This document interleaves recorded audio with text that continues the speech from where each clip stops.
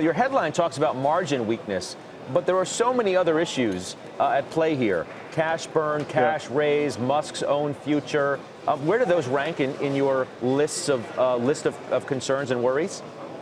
Look, I think the most important thing is the cash burn rate. I also think the margins are going to be important.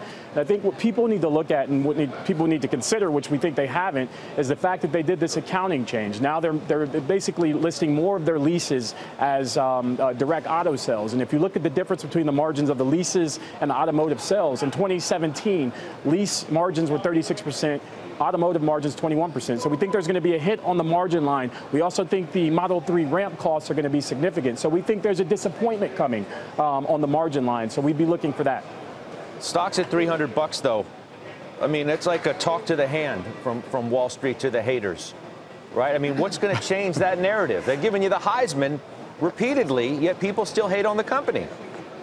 Right. So, look, the issue is last year you had the first 100% battery electric vehicle car with over 200 miles of range. This year you have 4 more entering the market. Next year you have 10 more. So I think as competition enters and you see a slowdown in Model S and X sales and potentially Model 3 sales as that competition enters, I think you're going to get some guys starting to shade or fade the stock, if you will. So I think that's the real catalyst to get this stock to fall. We need to get past this 5,000 cars per week production rate and see if they can be profitable at that point, which we don't think they will. And once we get to that rate and we see what the competition means, we think people are going to start to fade the stock. Did you happen to catch Jim Chanos on Squawk Box last week when he was talking about Tesla? He's like the headline critic on this stock. Did you catch that interview? I did. I heard about it. I didn't catch it. So I'm going to read you a piece of what he said of Musk. I think he's going to actually leave as CEO. I think he's going to move over to SpaceX. What do you think about that? Is he in it for the long haul, do you think?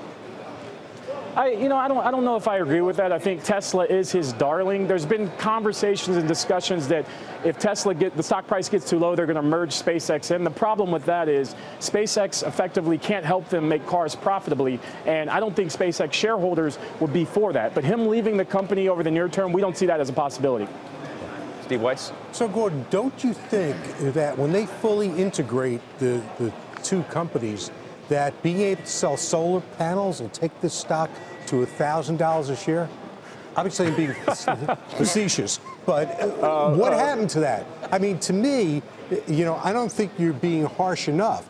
This is a governance nightmare, and that class action's still going on about that combination. There's nothing going on here. If you looked at, you said, now Elon Musk, we know he's a genius, we know he's brilliant, great inventor, innovator, etc.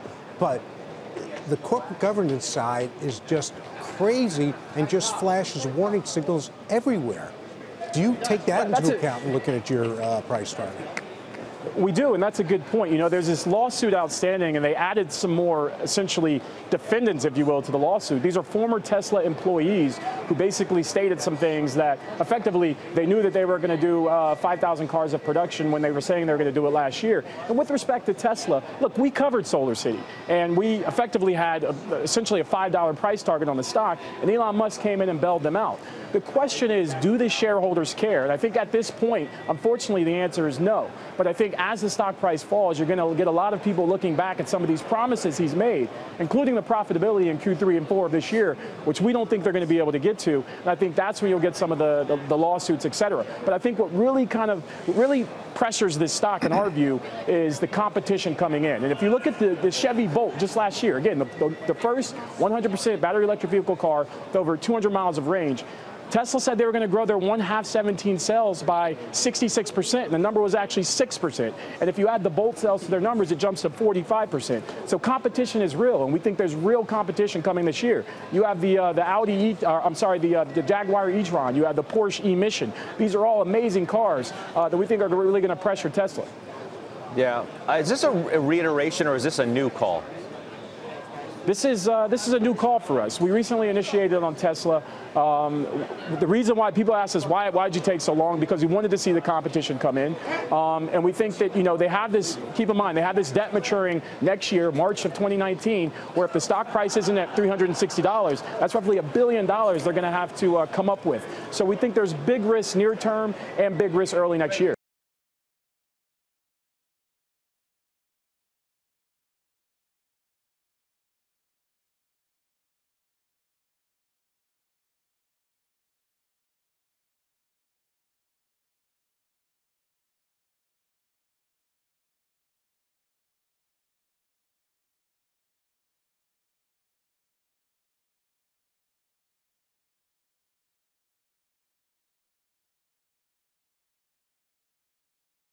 Hey there, thanks for checking out CNBC on YouTube. Be sure to subscribe to stay up to date on all of the day's biggest stories. You can also click on any of the videos around me to watch the latest from CNBC. Thanks for watching.